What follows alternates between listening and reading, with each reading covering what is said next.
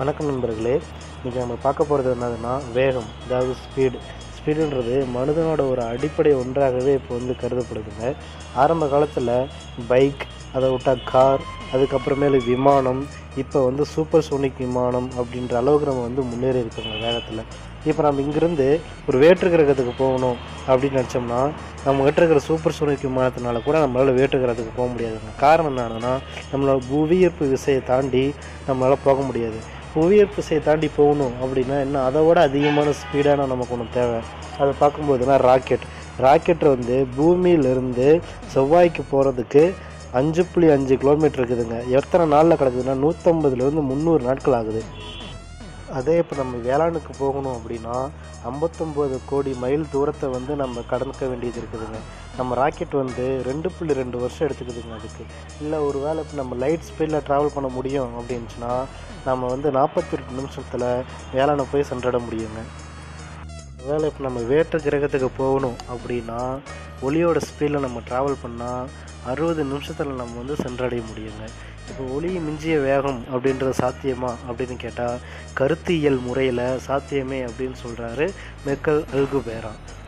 Michael அல்குபேரா யாருன்னா த nuclear science institute at the national autonomous university of Mexico, அங்கே இயக்குநராக பணிபுரியும் ஒரு இயற்பியல் ஆளருங்க இவர். அதாவது வார்பு டிரைவ் அப்படின்ற ஒரு தொழில்நுட்பத்தில் உள்ள வார்பு பபுளானது தனக்கு முன்னே இருக்கிற இடத்த சுருக்கியும் அதே சமயம் தனக்கு பின்புறம் இருக்கிற இடத்த விரிவுபடுத்துவதன் மூலமாக லைட்டோட ஸ்பீடாக ட்ராவல் பண்ண முடியும் அப்படின்ற ஒரு தோற்றத்தை நம்மளால் காண முடியும் அப்படின்னு சொல்கிறாரு.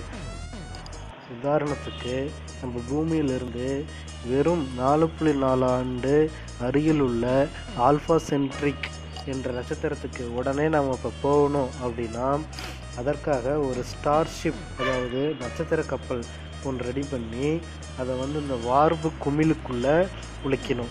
உள்ளே வச்ச உடனே அதன் கப்பலிற்கும் நட்சத்திரத்துக்கும் இடையே உள்ள தூரத்தை சுருக்கிட்டு அதன் பின்புறமாக இருக்கிற தூரத்தை 4.4 ஒளியாண்டு அளவுக்கு விரிவுபடுத்தணும். அவ்வாறு விரிவுபடுத்தினா நம்ம நினச்ச இடத்துக்கு போய் சேர முடியும் அப்படின்னு சொல்கிறாரு அல்குபேரா. இது எப்படின்னா அவர் ஒரு எக்ஸ்கலேட்டரில் நம்ம நின்றுக்கிட்டே செல்ல வேண்டிய இடத்துக்கு நம்ம சென்றடைகிறத போலவே அப்படின்னு சொல்கிறாரு அவர். அதாவது நட்சத்திரங்கள் மற்றும் மக்கள் உலகில் உள்ள அனைத்து பொருள்களிலுமே ஒரு பாசிட்டிவ் எனர்ஜியானது ஒன்று இருக்குதுன்னு தெரியுங்க. பாசிட்டிவ் எனர்ஜியில் இருக்கிற ஈர்ப்பு விசையானது இடத்தை சுருக்கக்கூடிய தன்மை கொண்டதுங்க. அதே இந்த நெகட்டிவ் எனர்ஜியில் இருக்கிற ஈர்ப்பு விசையானது ஆன்டி கிராவிட்டிங்க, அது வெளியை விரிவுபடுத்தக்கூடிய தன்மை கொண்டதாக இருக்குதுங்க. அதாவது நெகட்டிவ் எனர்ஜியை நம்மளால் உருவாக்க முடியுமா அப்படின்னா ஒரு குவாண்டம் மெக்கானிக்ஸ் சோதனையில் வெற்றிடம் ஒன்றில் மின்காந்த விசைகளை உற்பத்திப்படுத்தி ஒன்றுடன் ஒன்று மோதிக்கொள்கிறதுனால இதன் மூலமாகவே நெகட்டிவ் எனர்ஜி ஆற்றலை உற்பத்தி செய்ய முடியும் அப்படின்னு சொல்லி நிறுவப்படுத்தியிருக்காங்க. இவ்வாறு நம்ம நெகட்டிவ் எனர்ஜியை உருவாக்குனா கூட ஒளியை விட வேகமான பயணம் சாத்தியமா அப்படின்னு கேட்டால் முடியாதுங்க. ஏன்னா நம்ம பிரபஞ்சத்தில் உள்ளதை விட அதிகமான ஆற்றல் நமக்கு தேவைப்படுதுங்க. உதாரணத்துக்கு வியாழன் கிரகத்தை மொத்தமாகவும் ஆற்றலாக மாற்றினா எவ்வளோ ஆற்றல் கிடைக்குமோ அந்த அளவுக்கு ஒரு வார்ப் டிரைவுக்கு ஆற்றலாக கிடைக்கணுங்க. அப்படி ஒரு வேளை வார்ப் டிரைவே செய்ய முடிஞ்சாலும் அதுக்கப்புறமேலே நம்ம புறப்பட்ட இடத்துலேருந்து போய் சேரக்கூடிய இடத்துல என்ன ஆகும்னா ஜோனிக் பூம் எனப்படும் ஒரு பிரபலயமே ஏற்படும் அப்படின்னு சொல்கிறாங்க சில இயற்பியலாளர்கள்.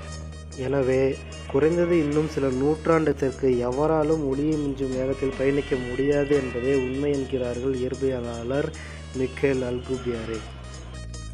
நன்றி நண்பர்களே.